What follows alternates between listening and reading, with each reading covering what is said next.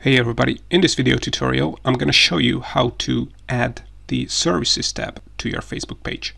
This is just going to be a quick video tutorial, so if you want to get more details about Facebook page tabs and templates, then check out our more detailed blog posts on roihacks.com, where we also share some additional information that we're not going to mention in this video.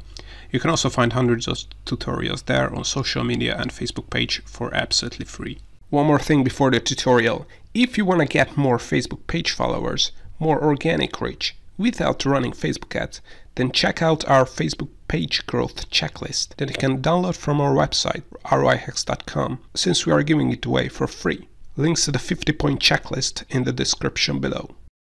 Alright, so if you want to add a services tab to your Facebook page right here in this tab list, all you have to do is open up the Facebook page, and if you can't see it here, it's also possible that it's here, and if you want to make sure that it shows up, you can also reorder the tabs. If you don't see it even here, we can add the services tab here. I'm going to show you how. So you can either click on this more button and click on edit tabs here, or you can also scroll down on the left here and click on settings, and then click on templates and tabs here on the left. And here you can see all the tabs that are currently enabled or disabled on your Facebook page. And as we can see, the services tab is currently disabled. That's the reason we are not seeing on the home page of our Facebook page. And to add it to the tab list, all we have to do is toggle this on.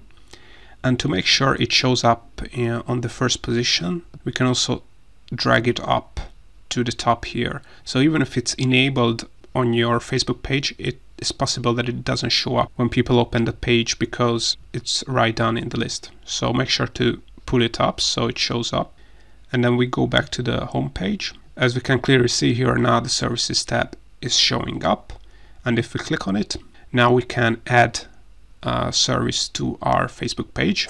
I have a separate tutorial on my channel on how to add a service to a Facebook page, so make sure to check out if you're interested in that. Before we would wrap up, just make sure to check out our free Facebook page growth checklist, so you can get the 50 checkpoints we use every time to 10x the number of followers of any Facebook page. We are planning to charge money for this checklist in the future, so get it now for free until you can.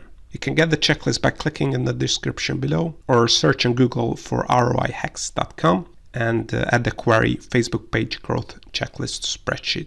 Also, if you want to learn more about setting up, managing, growing a Facebook page, make sure to check out our Facebook page tutorial YouTube playlist that you can see on the screen here. See you next time.